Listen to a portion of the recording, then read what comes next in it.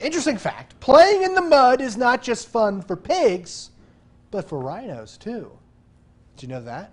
Yeah, I did. Look how cute. Look at them. The critically endangered eastern black rhino, who's just 3 months old, starting copying his mama by rolling around in the wet mud and having a ball.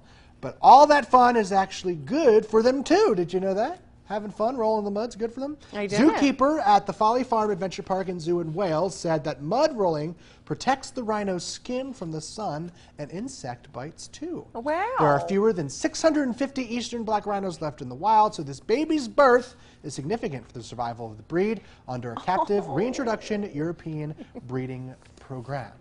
Our camera woman, Miranda, was giggling during that because the video was so cute. Because it's just adorable. Hey, what noise does a rhino make?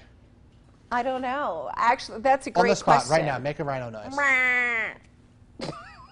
You do it.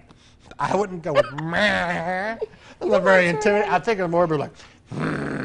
Okay. I thought that was adorable, though. What better way to end trending than with a rhino in the mud. Rhino in the mud. Rhino in the mud. Folks, I know you can't believe it, but there's much more still to come in the show today.